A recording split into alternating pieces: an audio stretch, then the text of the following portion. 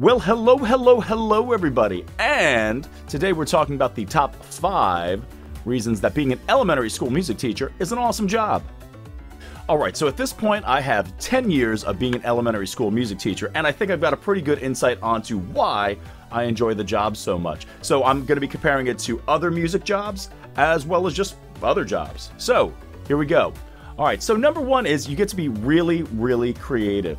You're not confined to just doing one thing or the same thing over and over again. Obviously, you're going to be seeing different grade levels, and you're going to be seeing different students, and you're going to have different classes. But normally, you get to kind of decide what your program is going to look like. So that means if you're a drummer, you could be doing more orff percussion. If you're a singer, you could be doing more choral-based things. If you're a guitar player like me, you could say, hey, I'm going to start a ukulele thing. And that really is invigorating to have that sort of experience. And as far as your curriculum, typically you're going to hit those sort of standards anyway if you're singing songs and moving and dancing and learning how to read music. So you're going to hit those, and then you get to decide what you want to do on top of that. So number 1, being creative, definitely a perk to the job. Alright, so number 2 is you get to see the students over a number of years. So if you think about it, if you're a second grade teacher, you have a student for 1 year, you make a huge impact on their life, and then they move on. Whereas with a music teacher, and especially elementary school music teacher, you get to see the kids in kindergarten, they go all the way through 5th grade, you get to sort of grow with them musically. So personally, I like it because I get to build my program, because I know that I'm going to see a student in kindergarten, and then I'm going to see a student in 5th grade. So if I'm teaching a student how to read in 1st and 2nd grade, they should be able to read in 5th grade. Of course, that doesn't always happen. Sometimes students forget information, but then that also allows me to change my instruction, so I'm making more lasting impacts in that. But yeah, definitely seeing a student for 6 years, definitely a nice advantage. So number 3 is the variety, and this definitely goes in with the creativity, but it's a bit different because every single day is different, every single class is different, the beginning of the day is different from the end of the day, every single month and season is different, and that's a huge advantage when you're just trying to not burn out. Number 4, the performances. Obviously, the performances are a lot of work, but they're a lot of fun after they're finished. And as we were talking before, the flow of the year or the variety honestly has a lot to do with the performances. Last year with the pandemic, we didn't have any performances, and I didn't know what month it was. Alright, so this is the flow of my year. September comes around, everyone's all fresh, everyone's having a good time. Boom, okay, you're establishing your routines. Great month, easy flow to the month. October, slightly different flow.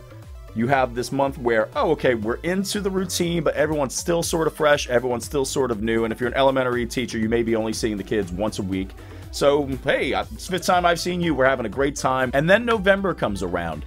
What's nice about November is you're working on concert music. The kids are excited, and you're getting them excited about the concert. They have something that they're working really hard towards. So at other times when things may not be as exciting, your class is actually extremely exciting.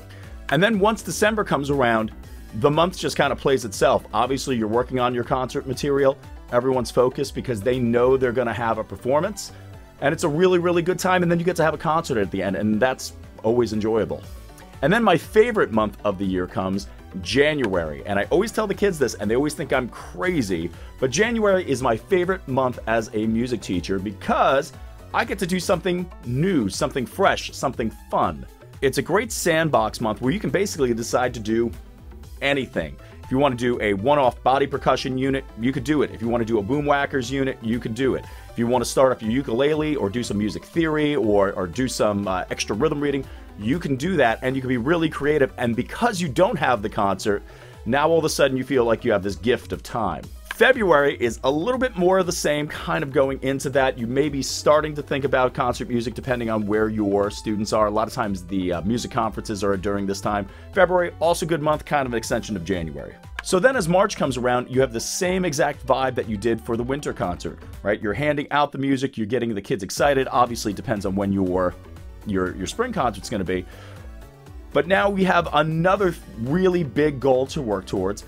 April is kind of more the same. You're kind of starting to really polish stuff up. Typically, your spring concert is going to be the more difficult of your concerts. You have more time. You're able to have the students learn more. And obviously, just like the winter concert, once May hits, you're really just kind of focused and hyper-focused on a performance. So you're focused, the kids are focused, everyone's focused, it's a good time. You get to do the concert's all done, and then assuming that your school goes in through June, or basically your end of months, you're either doing something really, really fun or you're doing something relaxing, and then, time to do it all again the next year. And that's my flow to the year.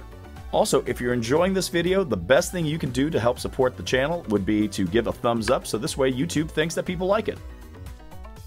And number 5 is the natural joy of being around singing.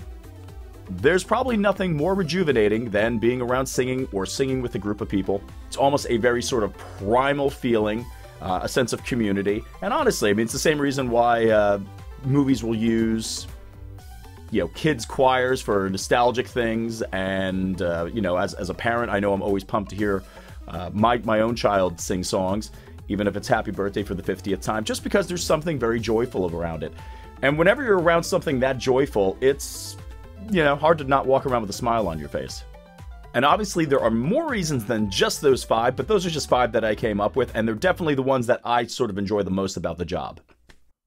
Oh yeah!